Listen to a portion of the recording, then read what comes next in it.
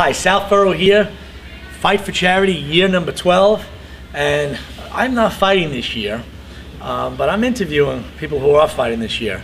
And I'm actually interviewing somebody here. He's going to introduce himself, but somebody near and dear to me because he was there last time I fought. And he made sure that I was safe and healthy. So yes. Why don't you tell the folks out there who you are? So, hi, I'm Dr. John Boccio. I'm a family practitioner over in Bethpage. I'm also a ringside physician where I've done the events here and I've seen these fighters come from before, getting in the ring, and the after, and everybody's a champion, everybody. And until you do this, yeah, you can't understand. Even me here, looking on the side, blood pressures, making sure concussions, all that. But then from being this for the few weeks I trained already so far, the amount of sweat, endurance, balance, which I didn't think you could knock me over, you can. All right, that's what I wanted to just a quick say. Well, Dr. John was there the year I fought, year number 10, and we got to know each other. And last year, I did the emceeing and the hosting, and yes. It was a whole different world, not fighting. And now this year, you're fighting. Yes. And, you know, to me, you look great. Thank you. You're really starting to work on it, and you were telling me what a different world it is, really starting to get in shape and stuff like that. So, you know, what does it mean to you? You told me it's real important now. You really want to use this to catapult you to really get into some different shape. You know what? From what I see with medical part, and then what a boxer goes through. I mean, listen, we're just doing a charity event, not just, you know what I mean, we're not professionals, but just the fact to step in, one, knowing an opponent is coming at you, one, right then and there, there's already a different look. You know, you have a team with you, you're it, right there in the ring. Yeah. The conditioning for it is just unbelievable. I never realized how much torso and knees and crouching. I'm a big Rocky fan, right? So when I got in there, they did the same thing with me. Listen, I'm a heavy guy. I don't even know what it's like to jump. I could just go on my tiptoes. So I'm with one of my trainers, and he's like, "Can you jump?" I'm like, "No."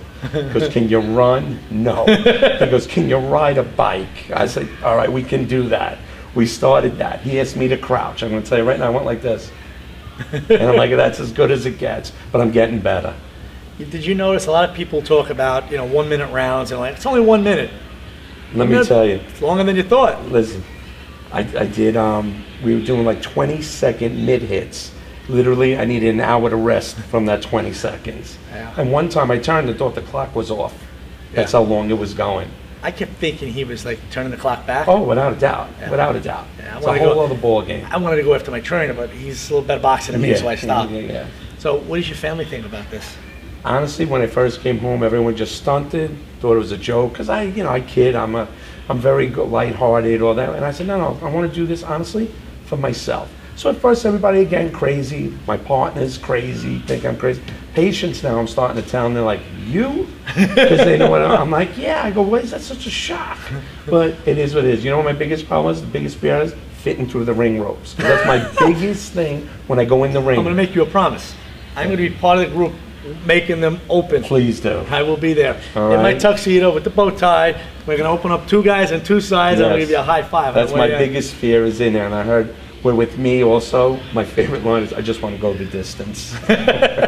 You'll go the distance. It sounds like a lot, right? Yeah, I mean, everyone's like, it's 1 minute. People who have done it, you can't even imagine. I mean, you can. I've seen you in action, and honestly, I didn't go the distance. It only lasted 23 seconds, my fight. Yeah, but on the victor side, yeah, I'm gonna let it go. But wait a second. Good. Last year, they decided to do a couple fights that were 2 minutes. We know Joe Palumbo, a couple of the guys. Unbelievable. And I know when I was training and sparring, I was, when that 1 minute, I was like, wow. And I was with Rob Vanacore. I was like, Rob, this is long. He goes, bro, think about the pros for 3 minutes. And 12 rounds. 12 rounds. Yeah. So very underappreciated the condition boxers are in, and as a doctor, physician, you can really appreciate it. And you're a guy that's out there watching and protecting others. Now that you're fighting, who's watching and protecting the others? The rest of them. Yeah, I know. I just don't want to have to apologize if anything while I'm doing that, or actually do anything. But I'm really looking forward to this. And I honestly, whoever gets in a ring, really is just a champion already there. Yeah. Well, I'm looking forward to not only being there and announcing you and having some fun with you. I'm looking forward to rooting you on, and big fan of yours. Yeah, I appreciate it. Right, buddy? All right, thank you. Always nice to see you. Dr. John, right here. All right, thank Big man you guys. with a big heart. You got it. Thank you guys. All right.